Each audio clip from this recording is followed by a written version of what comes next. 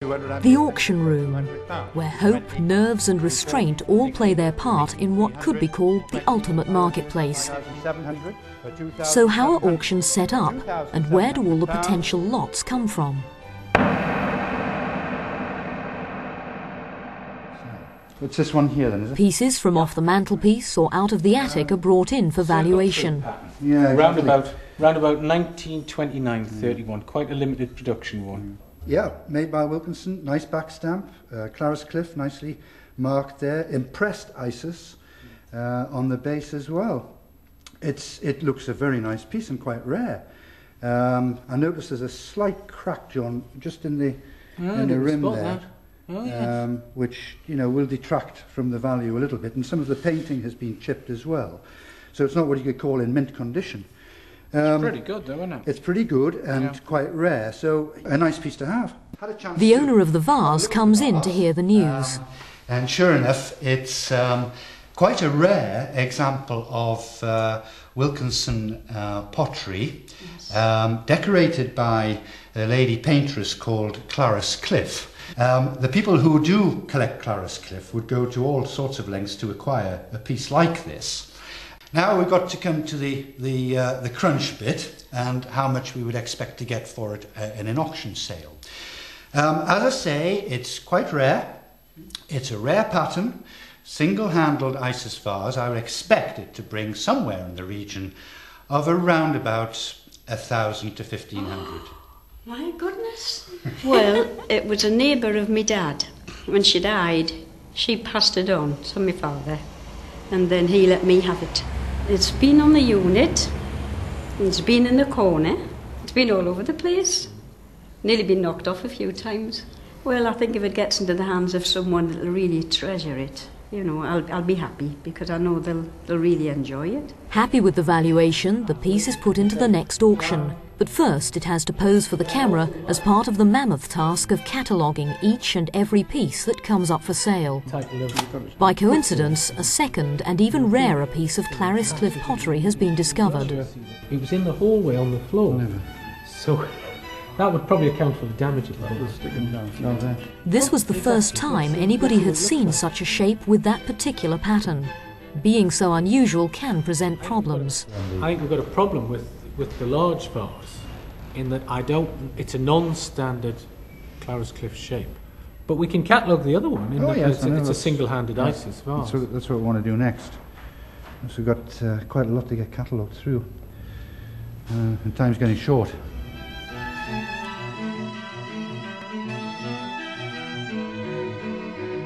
Well, we're off today to see a gentleman who is the grandson of Stanley Thompson, who's a quite distinguished local painter. And when I get down there, we should be able to see the actual cottage that the artist worked in. And I am hoping that we're going to get some very choice pieces for the next sale. There's an element of the unknown in these expeditions. You're never quite sure what you're going to turn up. It might be a very good job with some very nice items that ultimately are going to make a lot of money. It's like everything else. It's a bit like fishing, a bit like hunting. You're not quite sure what you're going to bag. Mr. Bales? Hello? I must say, Mr. Bales, I think it's marvellous to come down here and see the cottage exactly as your... Well, not quite exactly as your grandfather had it, but to see the cottage where your grandfather worked. But it's great because you get to see everything, really. I noticed there's a chair up there, isn't there? That's in one of the paintings. It was quite marvellous the way he set the whole thing up, with very, very few props. Of course, the chairs and the vases and things were still got. Now, this is one of the two major paintings we'll be looking to get most of the money on. Yeah. It's just what your grandfather specialises in. Women in interiors, with this very, very nice sense of atmosphere and detail. From the point of view of selling, I'd like to think we're into the region of around about £2,000 or £3,000. Yeah. I'm very fond of this one as well. Well, I think it's going to be the highlight of the sale. It's a super painting, one of his earlier works. If you look at the date, it's 1911, I think, isn't it? Yes, it is. Signed with his initials, and then you could just make out 1911. He always signed paintings with he never signed his name, it was only his initials.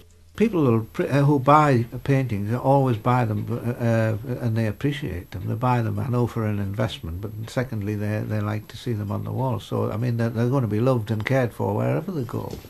They're good paintings. That's the last one. Lovely, let's just make sure she's nice and secure. Get her back safely.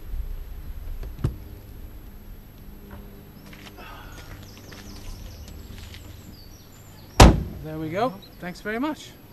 Oh, thank you. Let's hope we have a successful sale. Let's hope we have a successful sale. I did have an idea, which I must say at the moment isn't very well formed, but it's to do with having a photograph in the catalogue, put together some kind of still life, perhaps mock up some sort of idea of a corner of an artist's studio. Just the job, Alan. That's exactly what we want.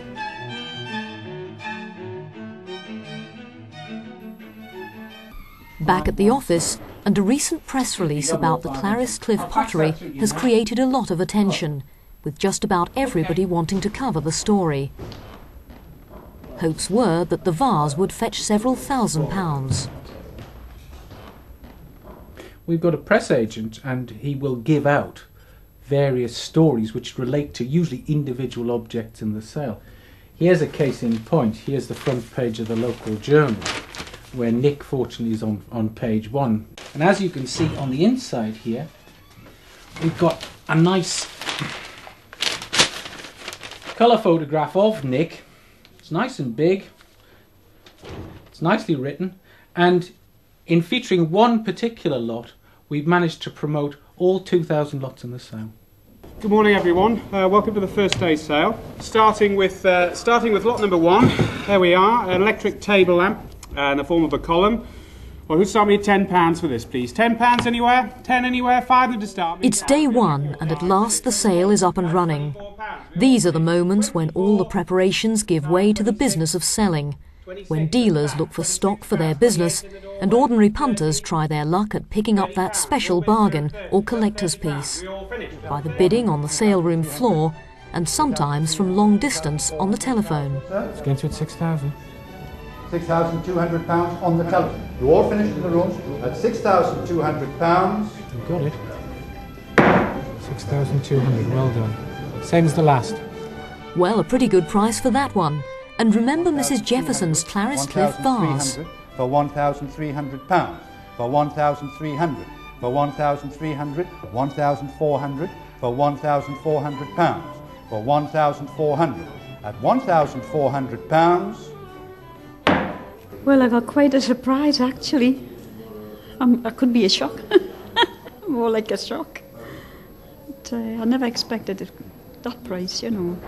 Well, someone's told me it's going to Pennsylvania, America, further than I've ever been. The second piece made even more at £2,500.